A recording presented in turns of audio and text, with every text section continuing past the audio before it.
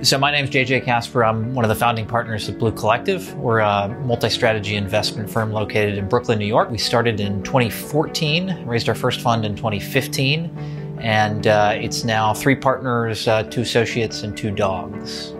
We're about $100 million in assets under management. While that may, in the grand scheme of VC, feel like a smaller firm or a smaller fund, for a small team, that's a lot to manage. One of the biggest problems for us before using Equity Effect is that we had a lot of individual solutions for all the individual pieces of work and workflows that we were engaged in.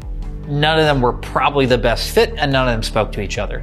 The funny irony of the VC investors, the folks who are supposed to be, at the bleeding edge of technology, we're frequently doing most of our work in Google Sheets and Microsoft Office. There's a whole bunch of inputs and parties involved in this kind of continual cycle of getting our numbers right.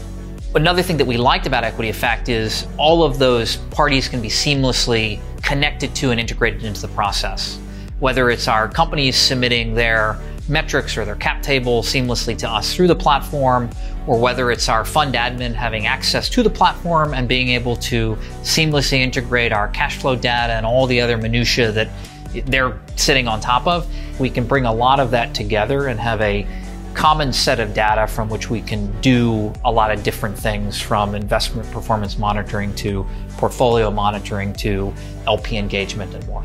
One of the features of Equity Effect is an LP portal, but effectively we can take anything in the Equity Effect platform that we are using and we can flip it around and share it with our LPs. We can share as much as we want or as little as we want. We tend to be a firm that is highly transparent with our LPs, so actually we like the idea that we can share as much of that raw data, analytics, insights as possible with our LPs. It's a pretty clear story then that you're on top of your numbers, you're on top of your information, you're on top of your companies, because it's just all right there. So we actually really like that. What's great about Equity Effect is that we finally have a system where we can trust what's in there.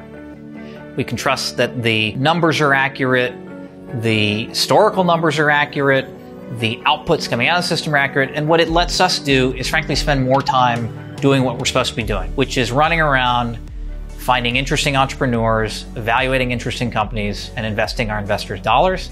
And the more time that we can spend on that, the better we are as a firm, and that's what Equity Effect allows us to do.